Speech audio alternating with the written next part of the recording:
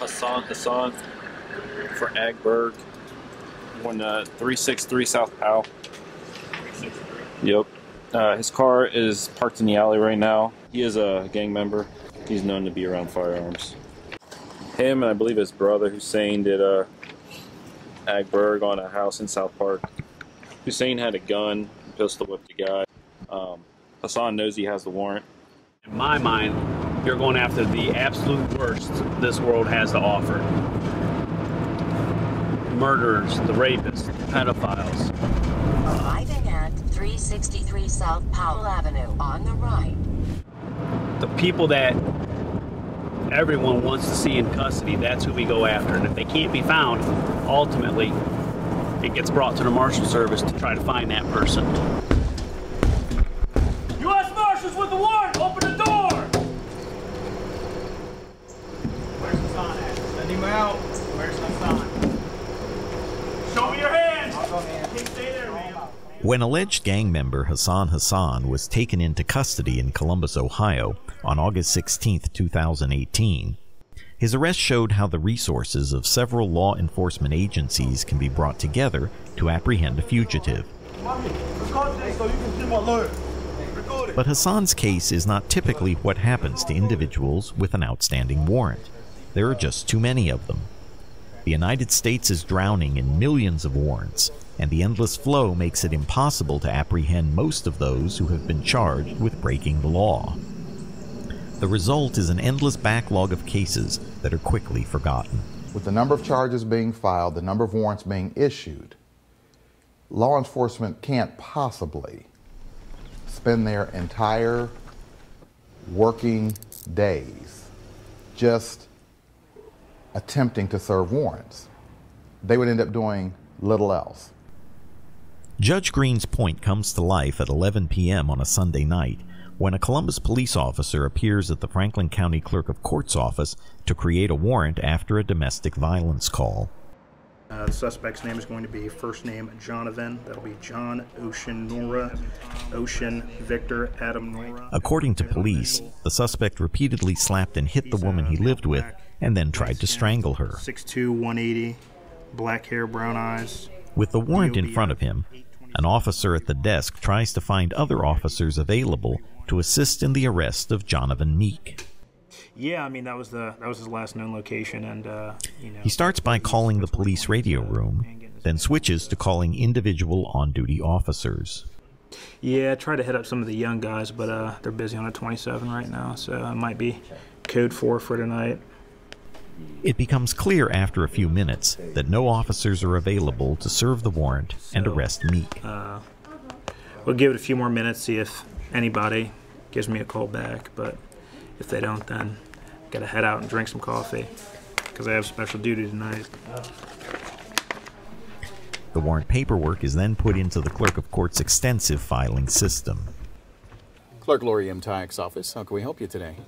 Because it looks like it was a warrant with a payout. Yeah, I'm not showing an active warrant. Since it was not paid on the 15th, we issued out a warrant. Warrants have become an industry that involves officers, judges, and a plethora of administrators. Sounds like then you would probably have a warrant. That's why we put a warrant out. But if you pay it off in full, then that gets rid of the warrant. Such as those at the Franklin County Clerk of Court's office. Here, a staff of half a dozen or so employees are kept busy answering calls from the public regarding their warrants. You now have a $554 warrant. It's a cashier to your parents. I would never say there were too many warrants. A warrant gets issued when it is determined that a warrant needs to be issued. There needs to be a means by which people are brought to justice. And the last couple of days, I've been in my courtroom processing anywhere from 60 to 80 cases each of those days. Of that, let's just say 70 case docket, I will probably issue 10 to 15 bench warrants based on people failing to appear. Now in my court, 15 judges, multiply that average number of warrants by 15. Then you have 17 judges in the Court of Common Pleas General Division. You have another 5, soon to be 6 judges over in the Court of Common Pleas Domestic Relations and Juvenile Branch, where they're issuing warrants for adults and youth alike. There's a lot of warrants being issued on a daily basis just out of the trial courts in Franklin County.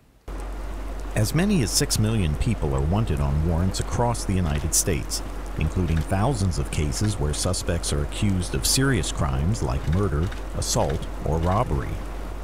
During a summer downpour, Columbus police SWAT officers worked with Delaware County Sheriff's deputies to apprehend suspects in a series of thefts of power tools. So there is a investigation involving the theft of retail merchandise from big box retailer, specifically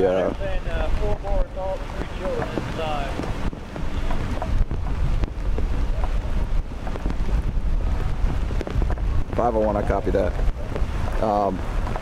Big box retailer, Home Depot, Lowe's type stores, power tools. Thefts amounts upwards of $50,000. So Delaware County's doing the investigation, and they have arrest warrants up and search warrant on this location. But the vast majority of warrants are not for serious offenses, a fact that frustrates law enforcement officials.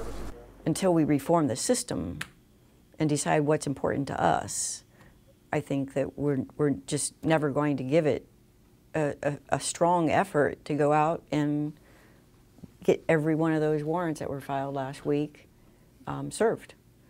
Because I don't believe that that's what our community is interested in.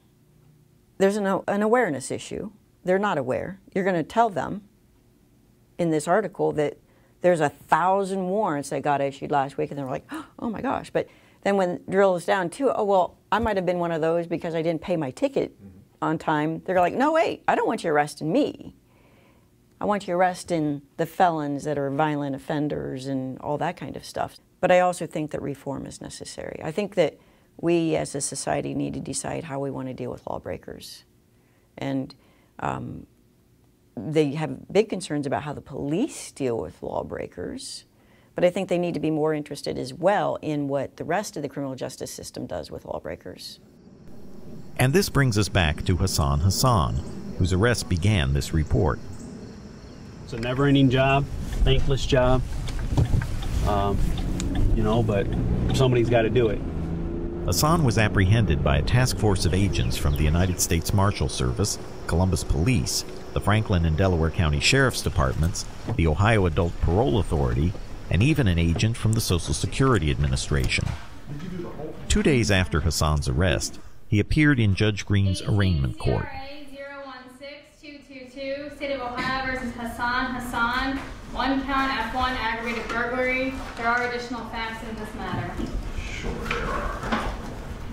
The judge followed the standard formula for setting bond, which in this case, despite the effort and expense made to apprehend Hassan, was only $25,000.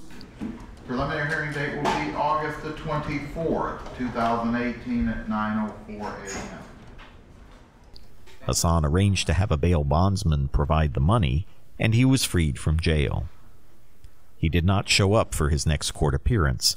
A warrant has been issued for his arrest.